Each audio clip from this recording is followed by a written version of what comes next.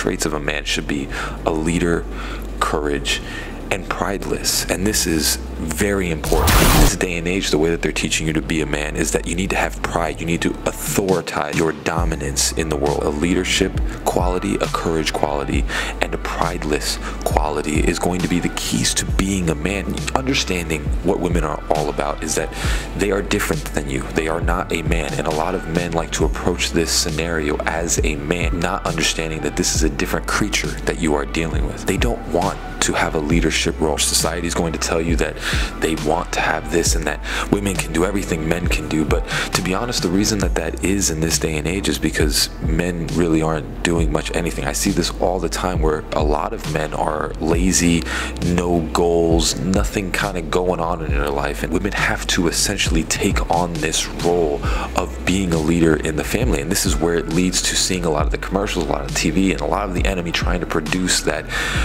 woman that takes control of the family and the man is just the guy in the background, you know, carrying all her stuff. They constantly say the same thing, like they wish their men, or they wish men would do this. They wish that they would take their talents. They're tired of men doing nothing. They wish that they, you know, you would take more authority. You never see a biblical man like Joshua, David, Solomon, any of those people that just didn't do anything. And when they stopped doing things is when kind of the enemy took control of them. Leadership, courage, prideless. You were supposed to go out and conquer for your family, to go do things, to spread your family's name out there. And the way that the world is trying to control you now is on your phone and on your television, so that you sit on the couch and do nothing all day. They want you to go out and do things. You have to look in the mirror and say, really, women don't want losers. You know, you want a man. She wants to have a man to tell her where to go and what to do.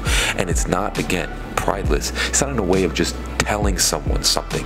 It's showcasing why they need to go that way. Why would they follow or submit to what you want them to do when you're doing nothing? They're almost making the same amount of money as you. Genesis says, hold steadfast to your father and mother, and then go to your wife. The meaning behind that is because you have to be ready.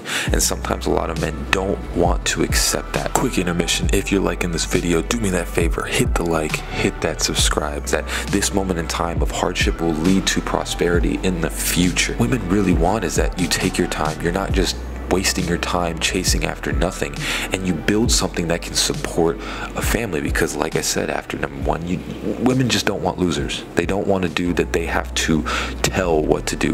They want a man to tell them what to do, just as Boaz did with Ruth. You can't talk to a woman like a man.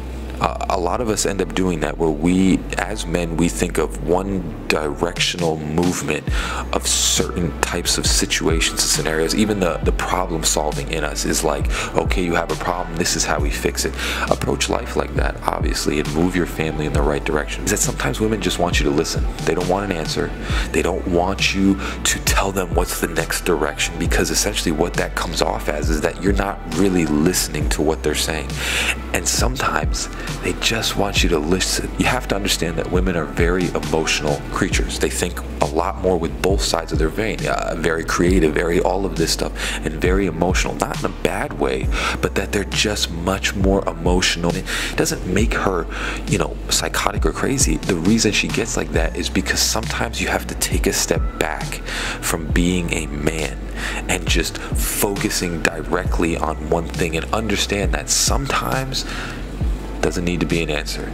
Sometimes doesn't need to be problem solving. Sometimes, and by sometimes I mean probably 80% of the time, it's something that I learned because I was very much like that, is I just want you to listen. Allow them to spew out all of their thoughts from the day before, the week, the year, whatever it is. Spew out all their thoughts and just tell them exactly, yep, 100%. And not give an answer, not like tell them you need to do this. Just sometimes they just want you to take a second, listen, hear what they have to say. It's gonna sound bad, but women will give you a whole paragraph essay of everything that's going on.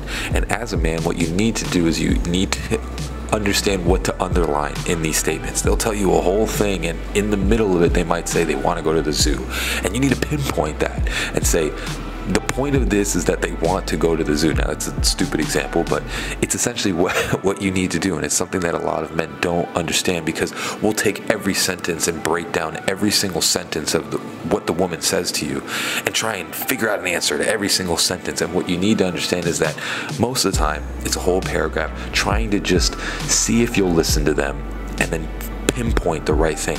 And when you do this, when you understand this, it's like a superpower, because most guys are just sitting there trying to figure out an answer to every single thing. And it's what we're prone to do. It's what men are prone to do. Like, I'm prone to, if I have a problem in my life, how do I fix this? But women aren't like that. That's why you're the man. You lead and you push them into direction. But what a woman really wants is you to just listen for a second and not talk. We'll circle prideless. Not talk. Just listen to what she's saying. Let her get her emotions out. That's really what's going on with her. She really just wants to exuberate her emotions. And when she does that, everything flushes out. And she feels fantastic. I tell you what, it took me a long time to realize that, but it's something that a lot of men have to realize, is that we're not talking to a man. We're not talking to a dude where we can just, you say something and then I say something and you, that's not what we're talking to. We're talking to a woman.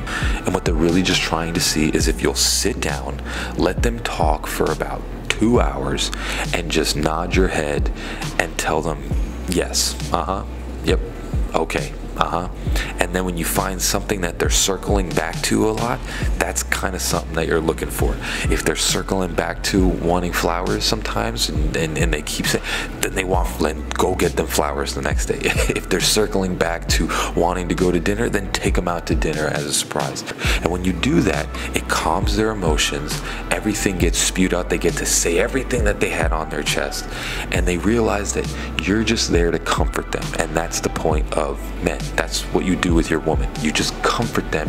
You let them get everything off their chest, and you showcase that, don't worry about it, I got it. Most men, they just want to talk. They want to talk over the woman. They want to pretend to be a man instead of listening to what they're saying. Being with you is like a business decision, and a lot of men don't understand. And the reason why they leave you is a business decision. You have to remember that the woman is the one carrying the child. The woman is the one that's going to spread your name. So if you aren't a good business decision, she's not going to stick around. If she's into a stock that's plummeting, why would she stick around? What are you offering her in the future that's going to make her feel as though this is a stock of Apple or Google versus this is a stock of, I don't know, some horrible penny stock that's just plummeting? If you're sitting there playing video games, smoking pot, doing nothing all the time, all she's gonna think about is that this is the dude that I'm, number one, gonna be spending the rest of my life with, and number two, this is the dude that's gonna have my kids. This is gonna be the father, and this is what they're gonna grow up like too. She's thinking of this. That's what she's thinking about all the time. You need to be a man. You need to be a good business decision. You need to be the one that's gonna further her family, the one that she's happy to show her parents. We have so many of these songs telling you, like, I know I'm a loser, and your dad doesn't like me, but it's because you are. And dad's not gonna like you because dad wants a dude that's gonna further his family. He doesn't want someone that is doing nothing with their life. You are a business decision. You are something that is going to spread the legacy of not just your family, but their family combined. When you look at Boaz and Ruth, Boaz is the man that took in Ruth in order to create the genealogy of David the king. If you had, no offense, you had some scrub that was doing nothing for Ruth, probably wouldn't have born, and maybe God redeems it, I don't know, but it's different when you have a strong, prideless, courageous man. That's what Boaz was. That's what I kind of want to circle around. Boaz was leader, courageous, and prideless. He took in Ruth, being a Moabite, which is basically the enemy of the Jews, and then on top of that, married her courageously, and also was a leader, which expanded her family, took in Naomi, and bought the land that her father left. This is the epitome of being a man, and this ended up leading to the legacy of Jesus Christ.